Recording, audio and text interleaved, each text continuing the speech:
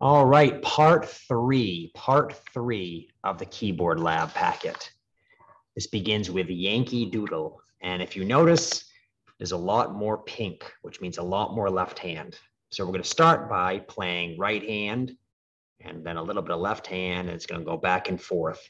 So this begins the first part of our butterfly fingers. And butterfly fingers is just this.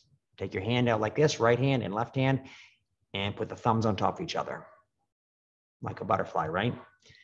This means both of your thumbs are going to go on the same C note, but your right hand's going to be here, and your left hand's going to be here. Are you going to play both thumbs at the same time? Never. It's always going to be either the left hand plays a thumb or the right hand plays a thumb. And remember, that's always a number one. So here is Yankee Doodle, the first one.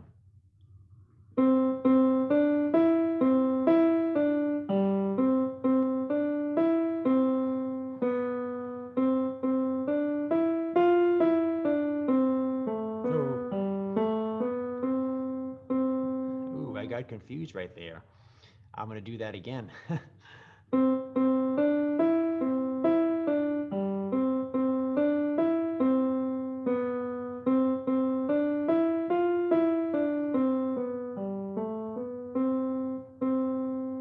What happens sometimes is you might be reading it and go, okay, one, and then you're thinking, my thumb here is going to be on this key, and that's what I thought right there when I was like, oh no, it's actually going to be this key right here.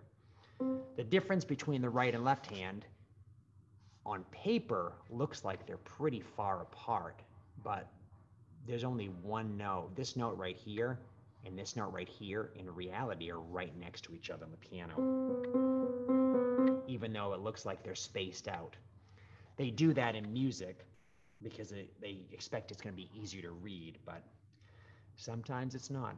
So here's with the holds.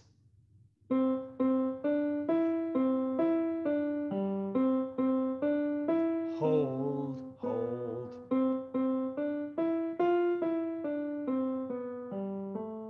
Hold, hold. So that's Yankee Doodle.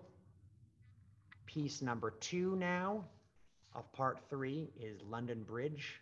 Remember, London Bridge is falling down. So you see a lot more pink. It's going to go back and forth. And same butterfly position on C.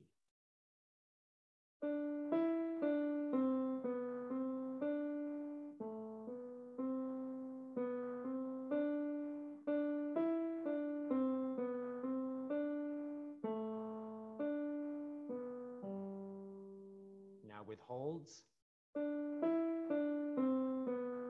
Hold, hold, hold, hold, hold, hold, hold.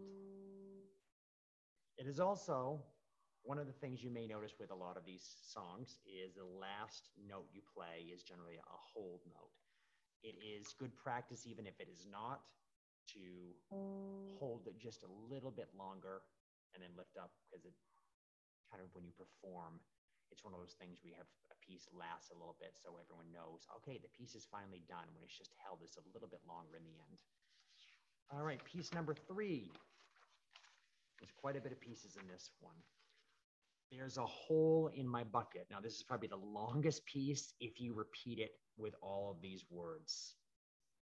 But you're not going to have to do that. You just have to play through this. But most of the time, if you play piano and you have someone singing, you will keep playing it over and over again, what you're playing, and they're going to keep singing new words to it every single time. So there's a lot of repetition, but that's good, because if it's something you learn how to play, that doesn't mean you have to play something different every single time. You can memorize what your hands do, and then you won't have to play by reading music. You can just memorize patterns. Same thing, butterfly on C, and here we go. It's a little bit faster.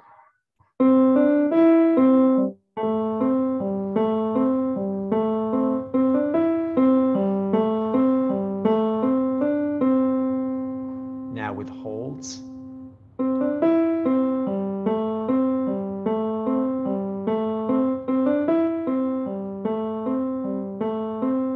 Hold.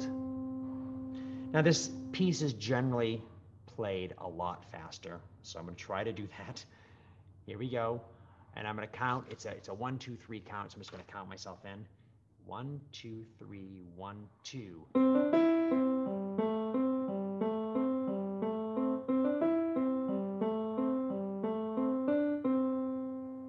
So you can see how that goes on and on. There's a hole in my bucket, dear Liza, dear Liza. There's a hole in my bucket, and then they go, what shall I fix it? What shall I fix it? Dear Henry, dear Henry, da, da, da, da, and over again. Song number 4, The Baby Bumblebee, or known as Arkansas Traveler. Lots of pink and yellow, and then at the end, a new color. And this means you play both hands at the same exact time. You play a 2 in the right hand and a 2 in the left hand. So make sure you know your finger numbers. If you have to recheck it, always go back to the beginning. It tells you right there. And here we go, butterfly fingers.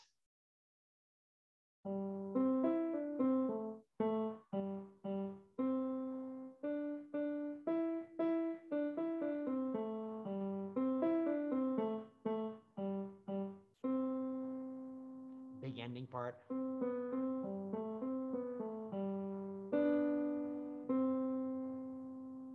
So I slowed down to play the big ending part because it's a lot of left hand. So definitely have to practice this to get this right. Now I'm going to play it with the holds. Oh. Hold.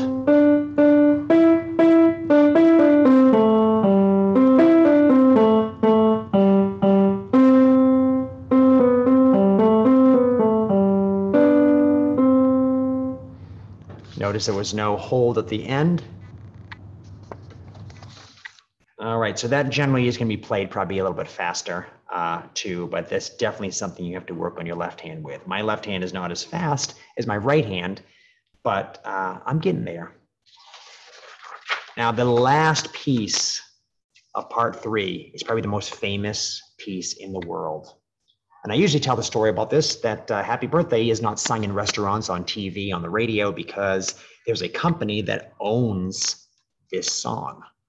This song was originally made, I believe, in the 1930s, and it wasn't a birthday song. It was made for Thanksgiving. And then they just adopted the melody and made it into a birthday song. So what do they sing before that for birthdays?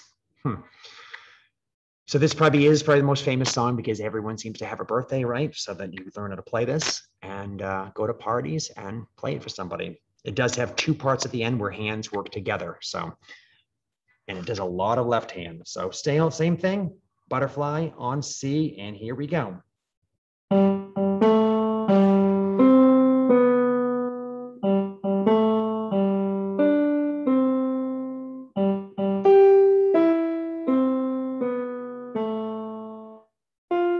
And here they come together.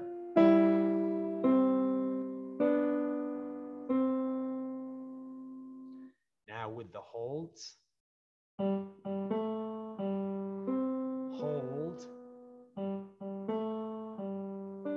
Hold.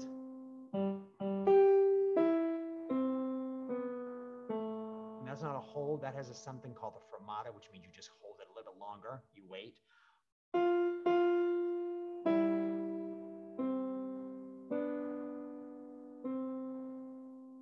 Now this part, when I do this together,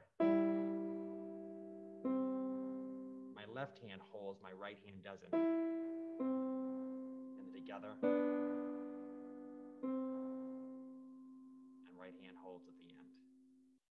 All right, so that's part 3, and that finishes the entire packet. And definitely if you want more pieces like this, in the last week I will show you where I got all these pieces, and there are thousands of them. All right, I'll see you soon.